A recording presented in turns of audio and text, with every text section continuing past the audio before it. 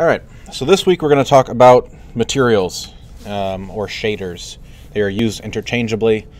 They're not necessarily the same thing, but I will probably also use them interchangeably. We're just talking about the surfaces of all of the objects that we've spent the last few weeks modeling. So I've got a demo scene open here, and these are what are known as shader balls, and therefore kind of evaluating the materials that you're creating in your building. If you actually open up the Hypershade, Hypershade has its own version right here in the top right. In the material viewer, it just lets you kind of see what it looks like on a variety of different surfaces with inside corners, outside corners, insets, sharp corners, smooth surfaces, flat surfaces. It gives you an idea of what a material will look like from a bunch of different angles on a bunch of different details. So that's why we have them there. Now this particular one comes from masteringcgi.com.au. It was free online, and so that's why we're using it.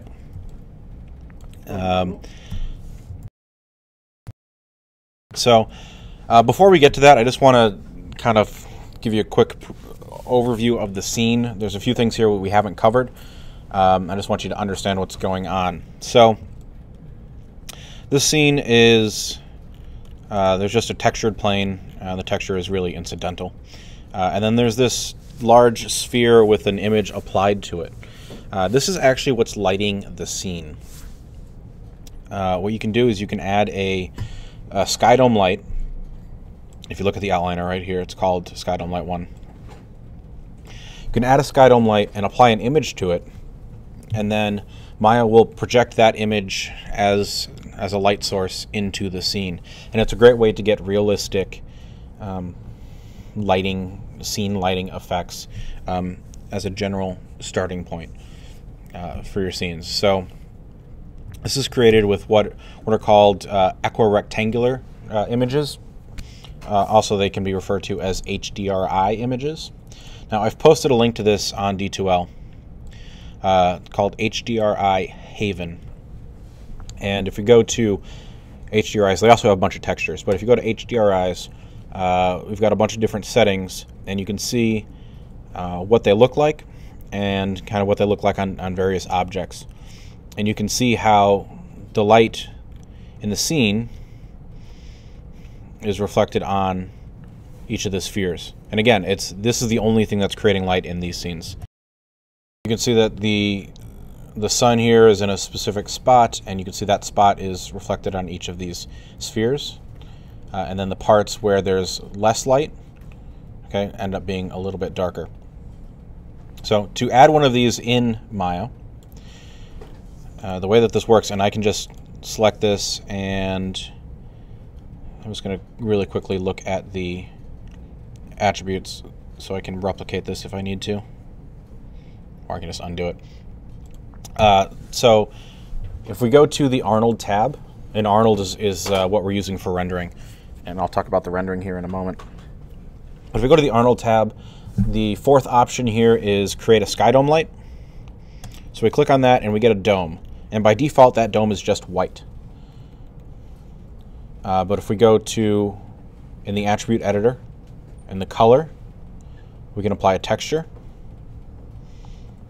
and we can go and we can choose a file texture. It'll bring up this window.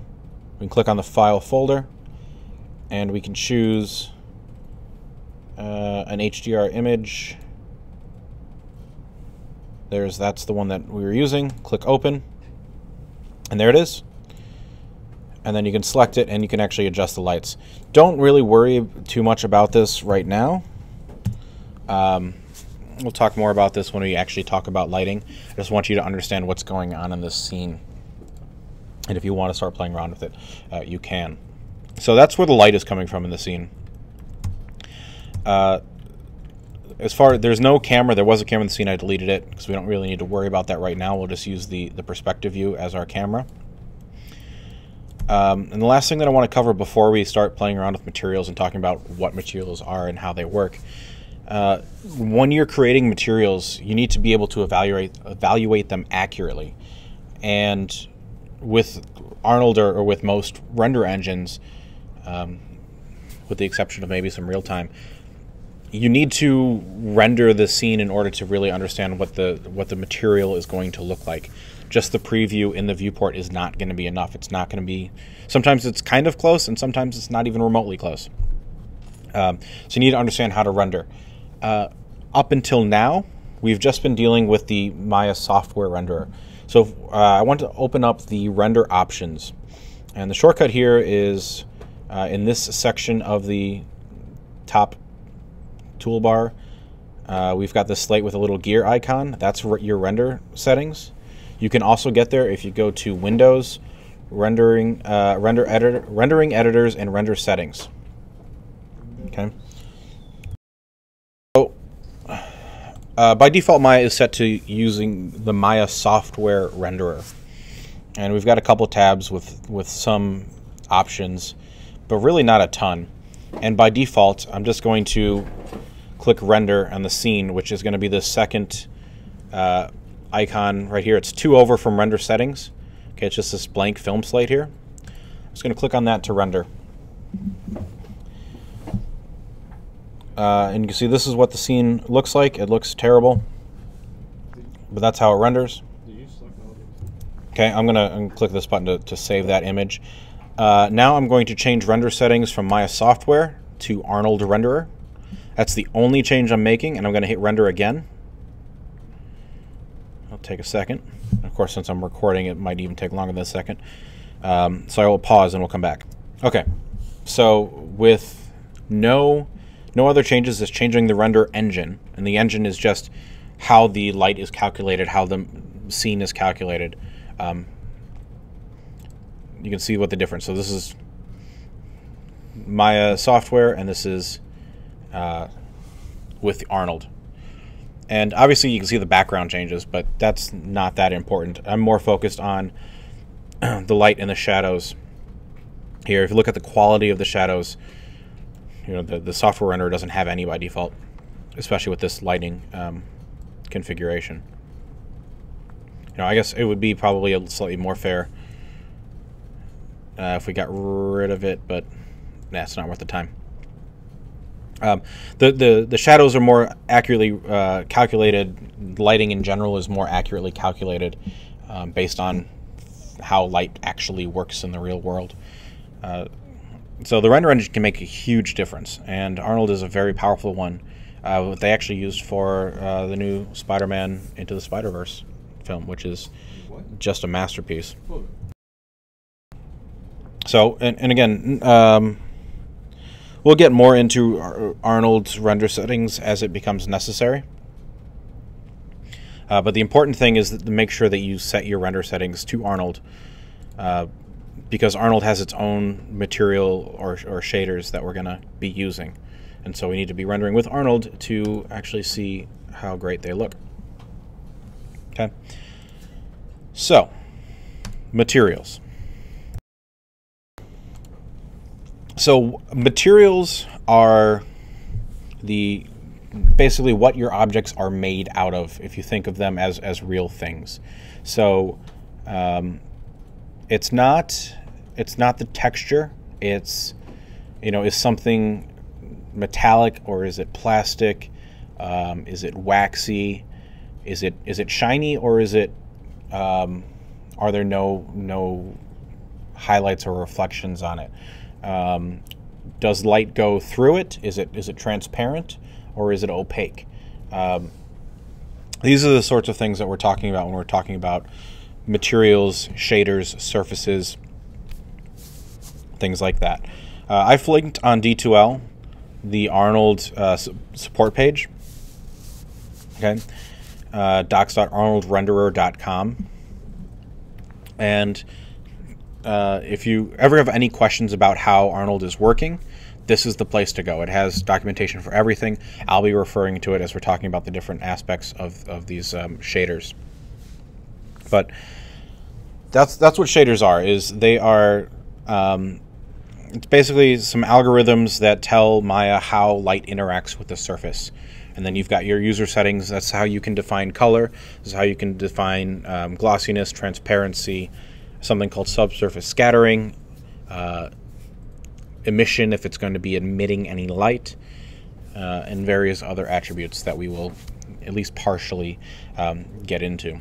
If you've done any 3D work before, you might be familiar with shaders such as the Phong or Blinn, Lambert's, things like that. We're going to be using the Standard Surface Shader, which is an Arnold shader, which is just better in every way. So it's kind of good in a sense that you don't have to worry about adding other shaders. You just need to add one, and then you can adjust the settings to get a really wide variety of looks. I mean, all of these are made with just this Standard Surface Shader. And there are a bunch of different attributes. So I linked it on D2L. I encourage you to browse through it, or even follow along with it as we go. But now let's actually just start adding things. So I'm going to start with this first shader ball, and I'm going to select both main parts. I'm not going to worry about the ring or the inside sphere, just the two outside parts. And to add a new material to an object, I'm just going to hold down the right mouse button and go to Assign New Material. Okay, and that's going to open up this window. And this window is all the different things that you can add to it. We're only concerned about this Arnold shader section. Okay, surface shader is what we're working with. And AI Standard Surface. That's the only one we need to worry about. So I'm going to click on that, and it's going to create a new shader. Now in this case it's called Standard Surface 8. I'm going to immediately rename that to Diffuse. Okay, it's going to be just a diffuse shader. And so you can make these adjustments that I'm about to make either in the attribute editor, just on that shader tab. You can also open up the Hypershade editor, which I will do right now. Remember, way back on week 1 we did the solar system. We worked in here briefly. We'll do a little bit more work in here today. So in the Hypershade, we have all of the different shaders that are in the scene are just listed right here. It can take the previews a while to load in, which is kind of frustrating, but all of your shaders are up here, all your materials. And you can see we've got tabs for various other components, but we're just going to worry about materials. Down here on the left side we have the Create menu. So this is the same thing that opened up when I right-clicked on the object.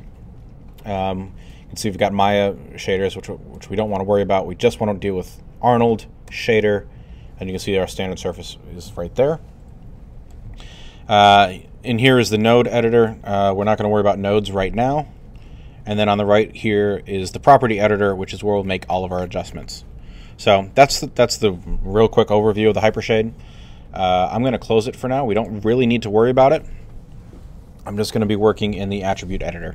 Feel free to work in whichever one is easier for you. For me, since I have limited screen real estate, this is easier. Okay, so the last thing that I need to do is preview the changes that I'm about to make.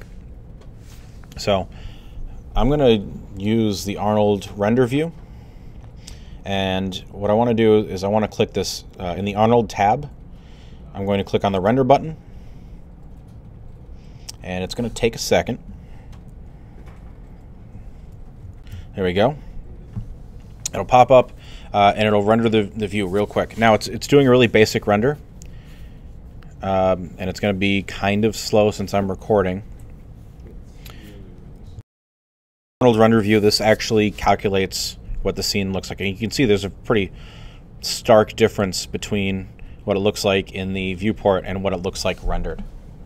Right? There's a lot going on in the background with Arnold to calculate all of these highlights and reflections. I'm just going to jump back into the render settings. I have my render settings set at, my image size is just the HD 540 preset, and then in the Arnold renderer, my sampling is set to 32222, and then 3 on subsurface scattering, but don't worry about that. for now. If you want a little bit more detail, you can see it's kind of noisy here, especially in the shadows. You can increase your sampling, but as you do so, it will drastically slow down the render. And just for the purposes of this recording, I'm just going to leave it where it is. So, we've got our object. We have our render view of that object. And, oops, now I want to select my diffuse. Okay, so to select the object, the shader tab will pop up in the attribute editor. And now we can actually start making some changes. So the first section that I want to worry about, we're just going to work our way down, is the base, just the base attributes. Okay, and the first option here we have is a weight. This weight refers to the influence that this section has over the final result. So I'm going to turn specular, which refers to these kind of bright highlights. I'm going to turn the specular weight off. I don't want to worry about that right now. When I do that, you can see those specular highlights disappear. And now we're just left with this base value. I'm going to set the weight all the way up to 1. Okay, it's going to brighten that up a little bit because it's using the full influence of this base setting. And perhaps the most obvious setting for materials in any form is color. This is where we can set that color. You've got full control over whatever color that you want to use. You can use a color picker. It'll remember your most recently used colors. Maybe we'll go something like this. As you are deciding on your colors, I would caution against using pure white or pure black. Nothing in the real world is ever pure white or pure black. If you use pure white, it's going to look blown out, and you're just not going to really see any details. If you use pure black, it's also going to feel kind of fake. So, I wouldn't go all the way down to black. I would, still give it something. Whoops. Okay, but this is where you can set those colors. I'll go, that looks fine. Okay. You can also adjust the roughness, and the roughness is,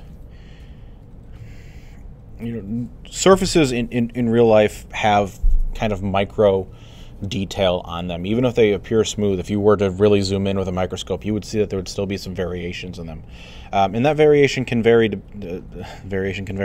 depending on the specific material. So some plastics are a little bit more porous versus, say, glass or a polished stone might be really smooth. That's what roughness refers to. And really, as we adjust this roughness, you can see, like if I'm all the way at 0, we can kind of see the differences here. The lighter parts of this teal versus the darker parts, and yeah, there's shadows. But as we increase this roughness, things flatten out a bit. A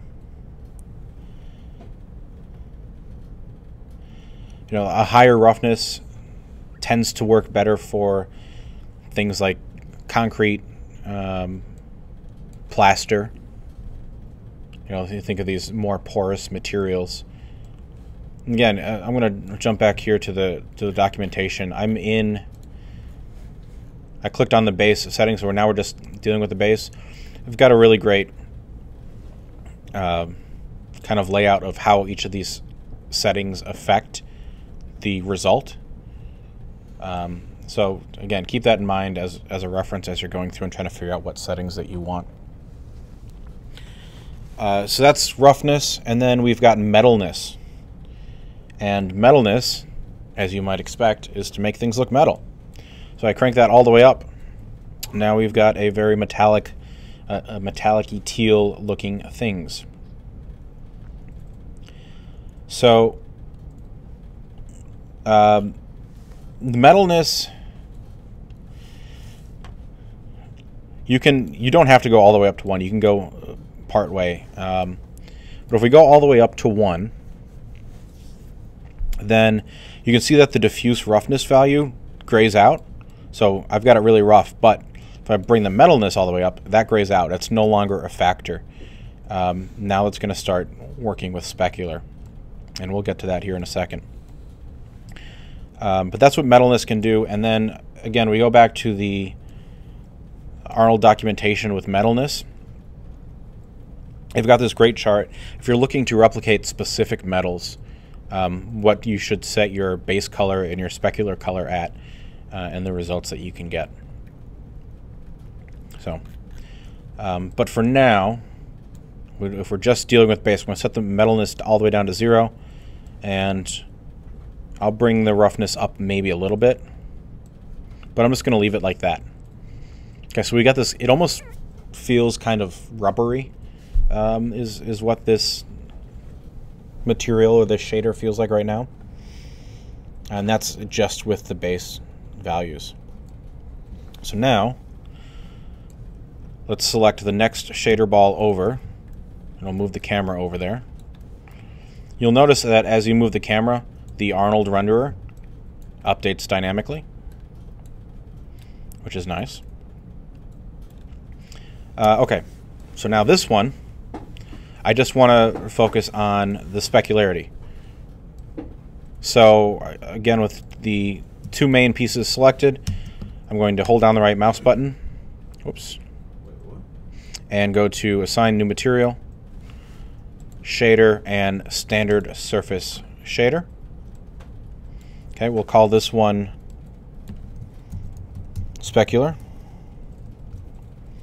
And I'm going to turn the base weight down to 0, and we're just going to deal with specular settings.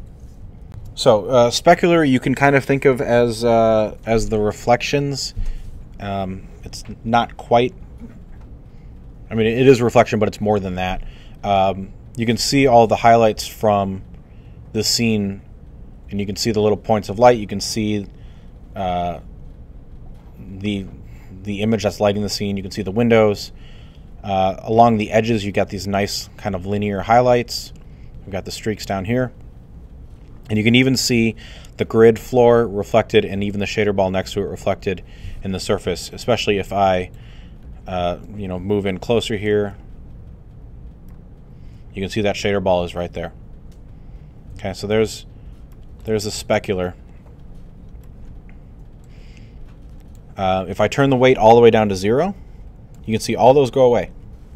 And now it's just this black void, because there's not really anything affecting it. There's no base color, there's no specular color, there's no light reflecting off the surface at all. And you can go anywhere in between, depending on how intense you want these specular highlights to be. You can also adjust the color of the specular highlights. Now this is something that I would do very sparingly, because most things have a monochromatic specular highlight. So you can maybe bring it down a little bit, but I wouldn't make it, let's say, red. I wouldn't make whoops, I actually need to turn it red. There we go. I wouldn't make the specular highlights red.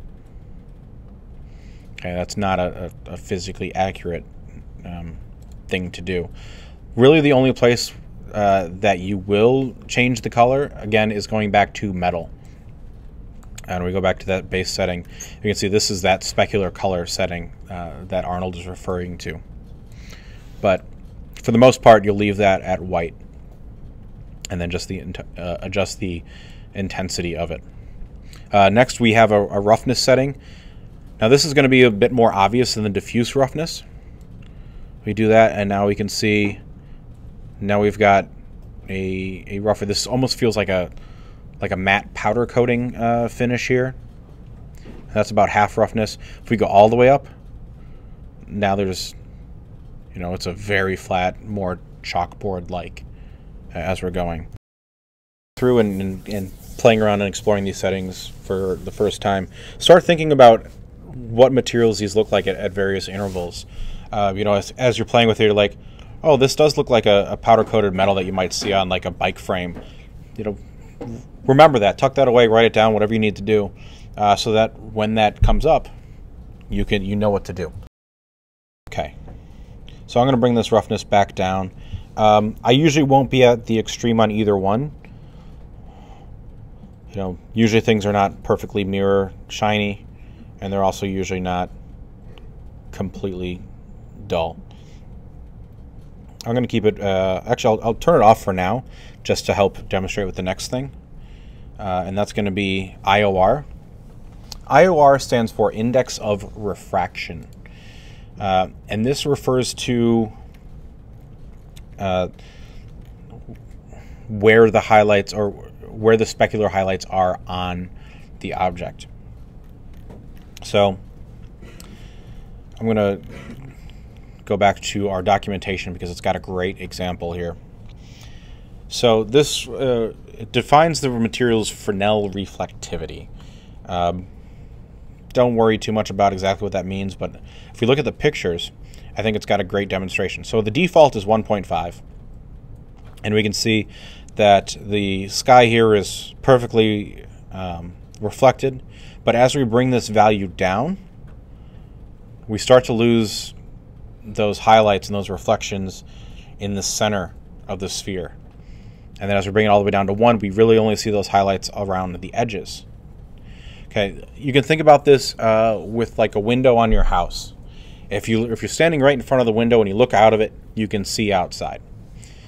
But if you go to the kind of at an angle and look across the window, you don't. It becomes harder to see outside. You see more reflection than you do, through the window. And that's kind of what this is doing. Is this index of refraction can define at what angle you actually see through versus the reflection of the window.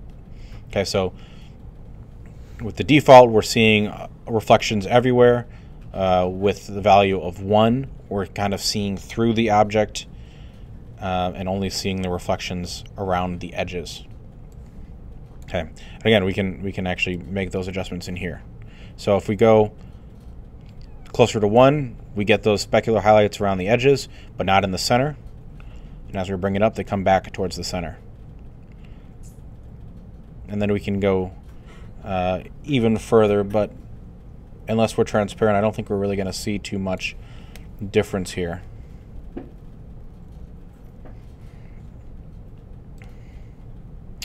I will also note that you can actually look up IOR values. These are things that have real values. So if we just search IOR values, you see water typically has an index of refraction of 1.333, glass is between 1.5 and 1.7, diamond is 2.4. Then these are transparent or translucent materials. So as you're working with those sorts of things, keep that in mind. You can get really accurate with those values. One thing with these, in general, normals are really important, but especially when we get into materials and shading, making sure your normals are facing the correct direction is going to be very important to getting accurate results from these shaders. The last two things here on specular are anisotropy and rotation, and for that, no, well, never mind. So anisotropy is a word for elongated highlights, basically. So let's see if we can't. I'm going to need to increase this roughness here just a little bit. There we go. All right. So if we watch this, watch the reflections here. When it's at 0, it's off, and we can see these kind of circular hot spots. But as I increase the anisotropy, you can see they start to stretch out and they get longer. That's what anisotropic refers to, is these elongated highlights. Think of brushed metal, brushed aluminum. That's what this is. And so we can increase that, increase the amount of that stretch, and it'll probably be even clearer if I go around to the back side of this sphere.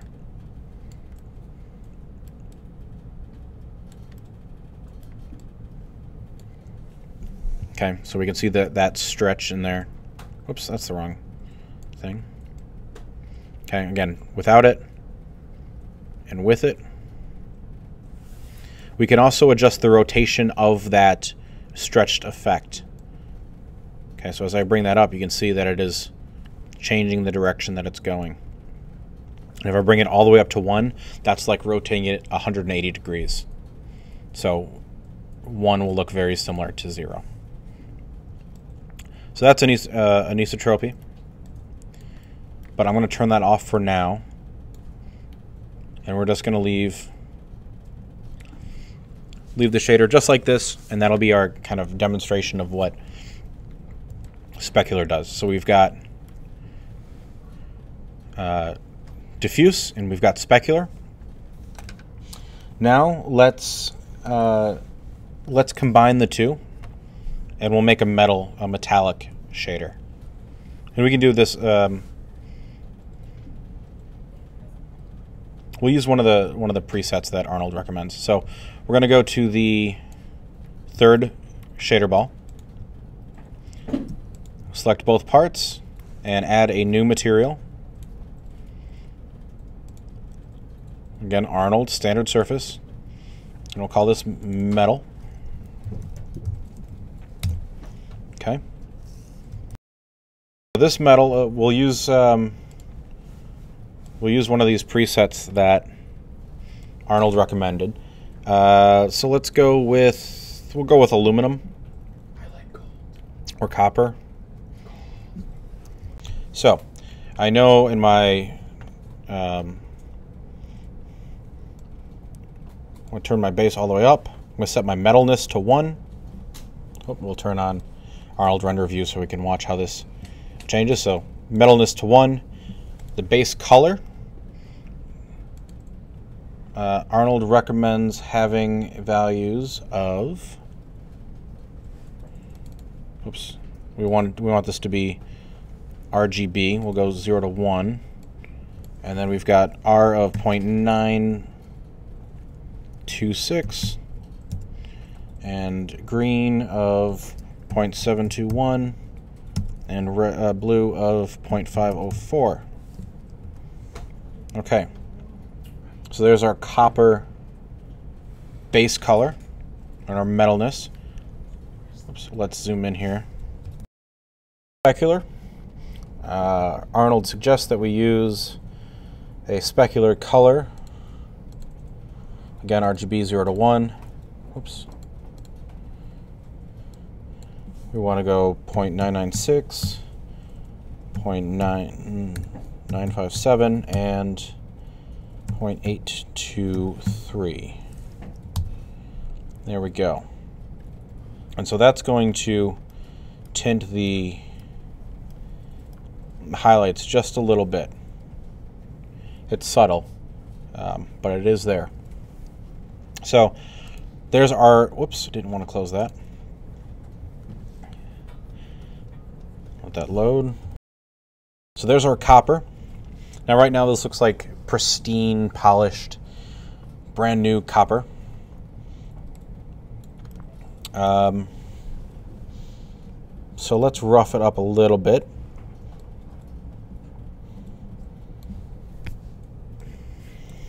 Okay, so now it's not perfectly polished. And let's add some anisotropy. Okay, we can make it really rough if we want. Also, I don't think this copper is feeling coppery enough. So I'm going to change the base color. I'm just going to add in a little bit more red to it. Just a little bit.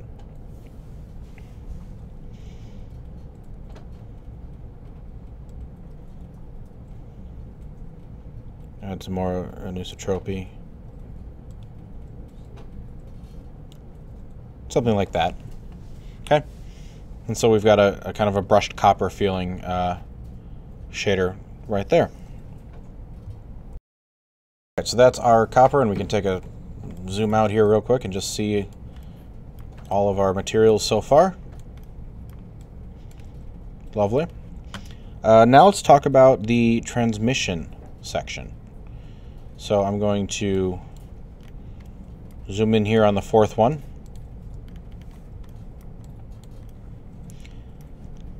And right click, assign new material, Again, standard surface. And we'll call this transmission. And so what transmission is, let me bring up our render view here. I'm not going to turn down, well actually, yes, I am going to turn off base. Yeah, we can turn off specular for now as well. So transmission, as we turn that weight up, is the kind of like transparency, but it's transparency with weight to it. All right, so it's not like you're just making something invisible, it's that you're making something see-through. Transmission refers to the fact that light is transmitting through the object. Okay? Now, an important thing with transmission, very important thing, if you want this transmission to be accurate, right now you can see this large black spot in the center. We need to tell Maya that this object is going to be transparent. So what you need to do is select the object that you have this transparent shader applied to, or transmissive shader applied to. Go to the shape node in the attribute editor and go to the Arnold section. There's a checkbox that says opaque. We want to turn that off. And watch what happens when I turn that off. There we go. Now we can see through this outer sphere into the sphere inside. All right, I'll do that one more time because we need to do that for this bottom object. So we're going to select the object. And then in the attribute editor, in the shape node, so shader base geo shape, you want to go down to the Arnold section and uncheck opaque. And again, I'll pull up the render view so you can see the difference here. Okay, if you see a bunch of black spots that you don't expect, check that opaque button. That could be the reason why. Okay, so now that we have transmission set up, things are looking pretty good. So let's go back to our transmission settings and look at the options that we have here. So we've got weight, and weight is just the amount of transmission in the object. So it doesn't have to be fully transparent. We can just have it be a little bit transparent or go all the way up. So it's how much that light is scattering through the surface. We have color options. Arnold does recommend that you don't go overboard with the colors that you choose, so choose more subtle things. But let's say we have that teal's probably too much. I'm also going to go back to HSV because it's kind of an easier way to work. So let's go with maybe a blue. Okay. So we can adjust the color of the transmission. You'll also notice that in some of these thicker parts, like particularly at the base here, that blue is more intense than it is at some of the thinner parts. Okay, because the longer the light's in the object, the more color it's going to pick up. The other thing that you'll note about transmission is the shadows. The shadows will actually pick up the color of the object. So if we make this a much more obvious blue, you can see these shadows now have a blue tint to them. That's because the white light is going through the object, picking up that blue color, and then on the way out, now you see that blue color as the shadow. Again, going back to our documentation here, this about a third of the way down the page, we've got these two side-by-sides, and this demonstrates that point exactly. It also demonstrates why you need to make sure you uncheck that opaque box. So this is the same sphere. That's the only difference, is that here the opaque box is checked and here it isn't. So if you don't uncheck that opaque box, you can see the light isn't actually going through the object, and you still get these solid dark shadows underneath because that light just isn't getting there. Whereas with opaque disabled, that light is going through reaching the base of the sphere there, but is also turning blue because that's the color of the object that light is going through. Okay.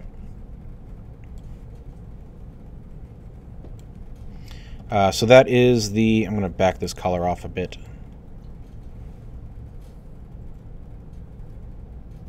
Again, something a little bit more subtle.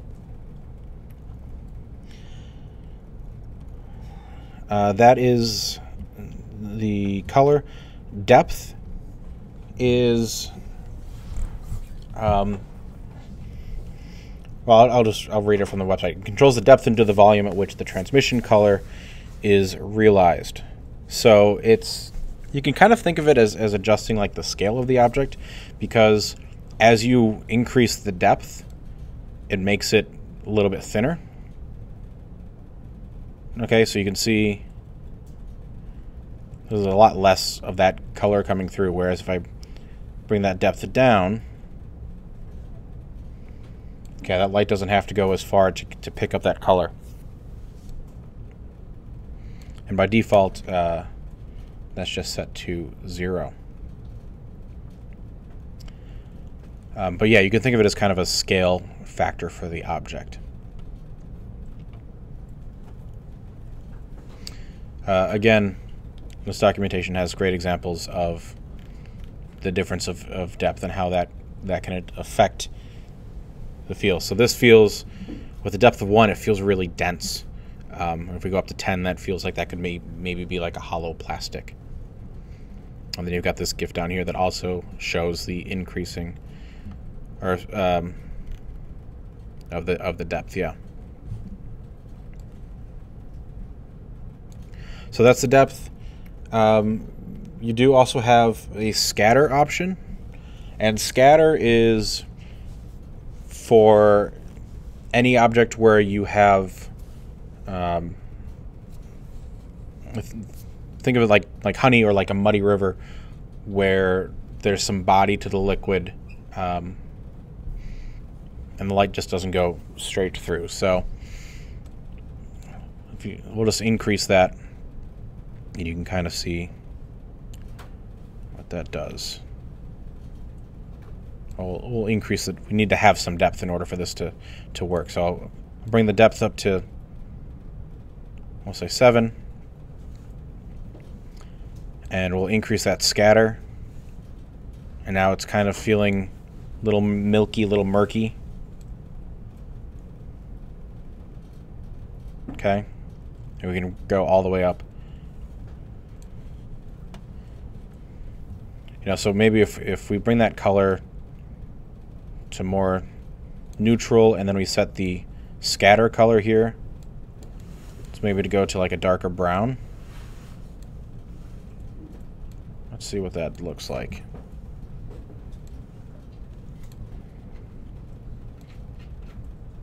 That's not nearly dark enough.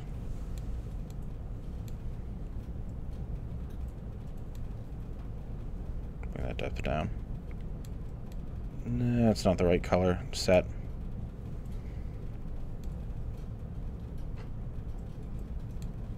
Okay, we'll just use the example again.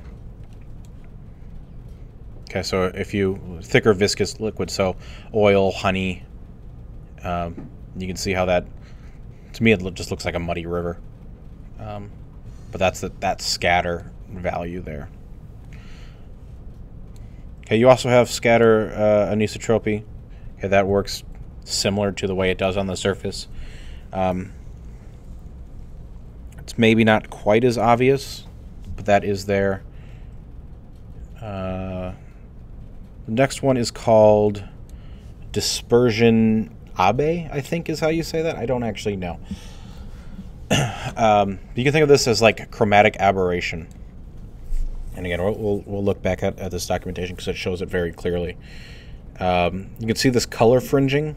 All right, it's almost like a prism effect, and they use diamond as like the biggest example of where this is useful, where you see that separation in color channels. So if I just increase that, okay, here's a low value. You can see even the noise while it renders gets some of that. Okay, you can see these highlights have that banding. You know, get that kind of rainbow effect. And that's at a really low value. Again, 0 is off, so you don't see any of it. But if you go just even a little bit up, and you're going to see a lot of that. And then as you go and increase that even more, you're going to see much less of that banding, but it'll still be there a little bit.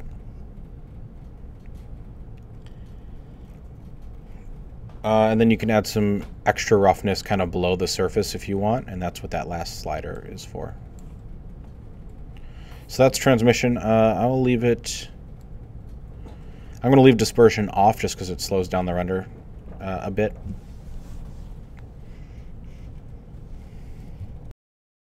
For a couple more here pretty quick. The next one is going to be subsurface.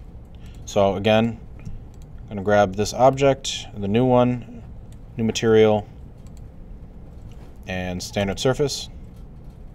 We will rename it to subsurface and move our camera over so we're looking at the right one. Can we just hit F to frame it up too? That works. Okay, so subsurface. Subsurface is when light enters an object and kind of just bounces around. So subsurface scattering is something that is integral to getting realistic looking skin, but it also pops up in milk, in wax. Actually, if we go here, okay, here's a picture of a candle if you can't tell. And we can see that the light comes in and kind of on the edges it's really bright, but as it gets closer, you know, as we move more towards the center of the candle, less light is penetrating it and it's a little bit darker. This is that subsurface scattering effect. So, you know, here's the main kind of examples here. Let's see. Okay, we can see a bunch of different skins, whole milk, even ketchup. You can kind of see it on the rim there. Potatoes. It's most often apparent when the light is coming from behind. So if you think when the sun's hitting somebody behind the ear and their ear looks like it's glowing red, that's subsurface scattering. The light is entering the ear and it's bouncing around and it's kind of illuminating the blood, and that's why you're seeing that red color. Subsurface scattering isn't just for skin. It also can be useful for realistic plastics. You know, we look back up here with these Lego bricks. You can see with and without subsurface scattering, the life that it kind of gives the scene and makes it feel more like plastic because we get some of that subtle internal illumination there. So to use it, you need to turn the weight all the way up. And let's say we'll give this a base color of maybe a lighter blue. Okay. And then our subsurface color, let's maybe make it like a deep purple, maybe.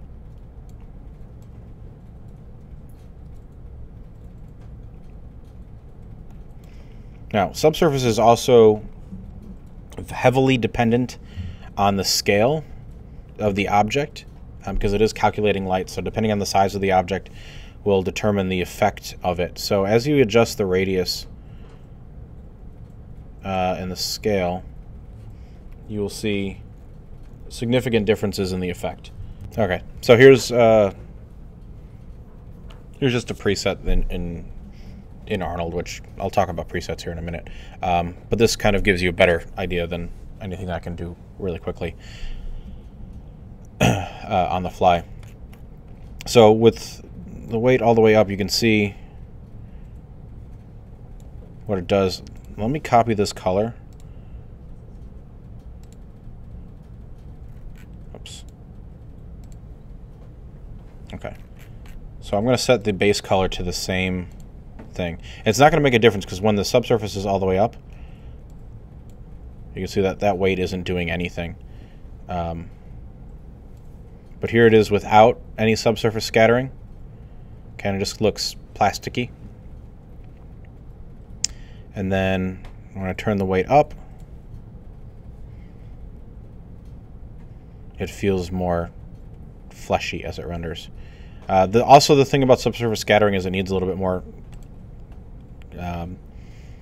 It needs more samples. It needs more time to render.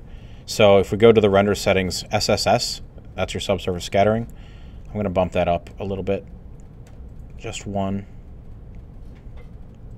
Hopefully get a little bit more detail out of that. It also, subsurface scattering takes a while to render.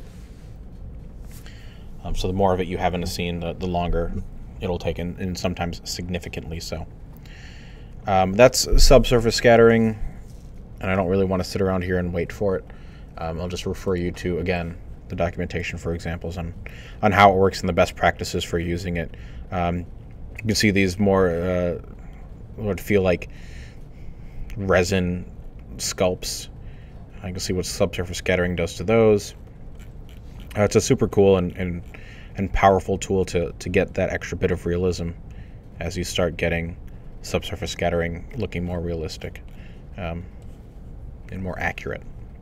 Okay, so there's our subsurface scattering as it goes. Now, the other ones, I think I'll just leave for today.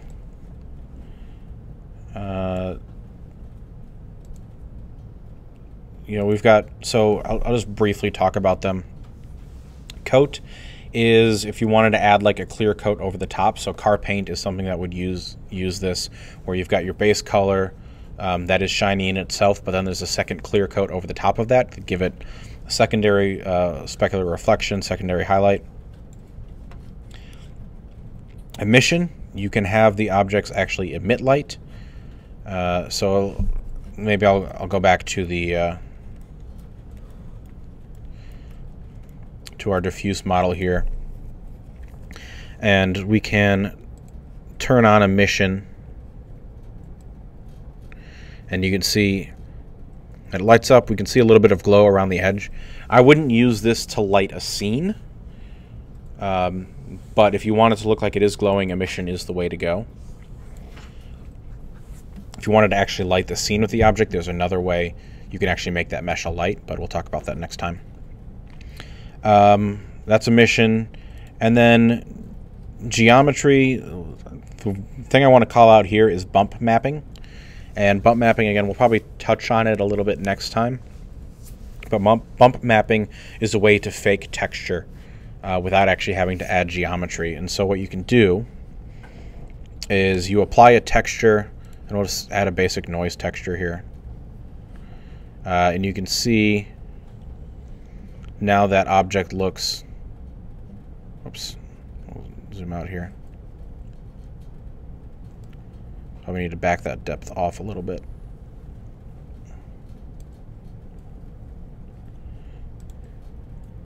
But we will, let's see.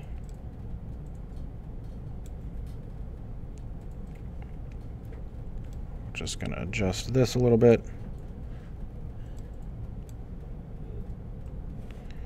Okay, it's real subtle in the render, especially since it's taking its time. But it's a way to fake surface detail without actually having to model it. And again, next week we'll talk about this a little bit.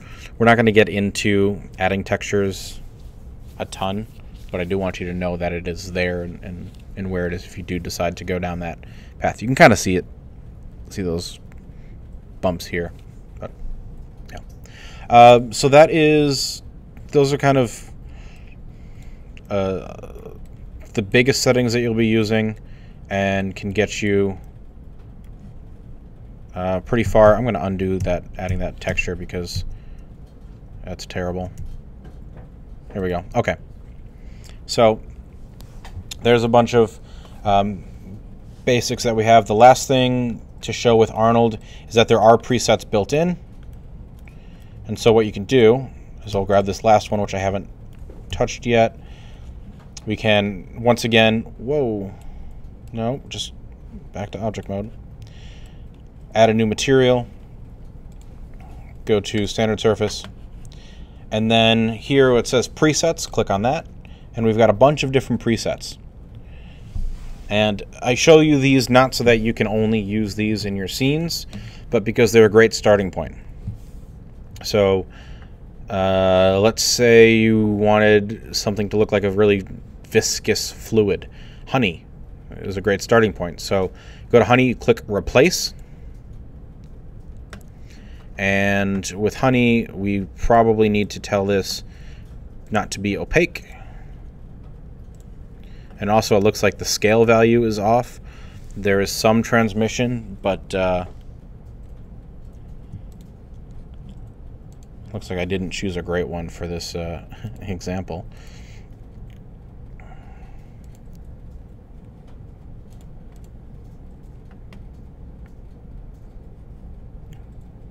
Let's maybe increase the transmission a little bit there. Because Honey is supposed to use some transmission, but it doesn't appear. Probably just don't have enough light in the scene. Let's grab another preset. Let's grab. I'm going to do clear water. Okay, so if there's just a glass of water, that's a great preset for that. We've got metallic, or we've got regular car paint. Let's start with that. Let me close that and relaunch it since it doesn't appear to have loaded. Sometimes as you're adjusting these settings, the Arnold renderer won't update automatically, so you just have to close it and relaunch it. Is this just not applying my settings? Oh, there we go. Okay. So here's our car paint. You can see it's super shiny and glossy. And then next to it, let's add metallic car paint, and you can see the difference. So new material, Standard Surface, preset, metallic car paint, and there's the metallic version of car paint. Okay. And obviously, once you add them, that's when you can go and really customize them and make it what you want. So maybe we want a red car, make it a little bit more intense there. We also need to adjust the specular highlights like that. Okay. And now we can see that's looking like a nice shiny red car. So again, I'm going to set up a larger render here just so you can see everything looking a little bit better. We'll just do 720, and I'll set that to 4, 3, and 3, and 3. Okay, so just while this renders, this is for this semester. We're really just going to worry about using the Arnold Standard Surface Shader. We're not really going to worry about textures. There's a couple ways we can add them easily, but I don't want to get into UV unwrapping or anything there. So, but you can see you can get a wide variety of textures with this. That'll get you most of the way. You can apply these materials or these shaders to whole objects. You can also apply them to individual faces. Okay. You know, if you just want to apply this to an individual face, we just have to, let's say, on this object. Of course, these are really tiny faces. Here, we'll do this. We'll go on the ground plane. Let's say I want this face to be copper. I just have to select the face and assign existing material, and I choose my metal. And now that's copper. Okay. Now, the Arnold render view didn't refresh, so I just have to close that down and reload it. It'll take a second, and then it'll pop back up. At least it should. There it goes. Cool. So now I have a copper face on my floor. But I'm going to undo that because I don't want that. So play around with it. really spend some time figuring out what each of the sliders do, and not just, with me telling you what they do, but actually move the sliders around, apply the shaders to objects, get a feel for it. Again, that documentation is invaluable for this sort of thing, and understanding how the shader works, how it responds to different inputs and different settings. So we're not here next week, but in 2 weeks we'll come back and we'll talk more about lighting and shaders and rendering.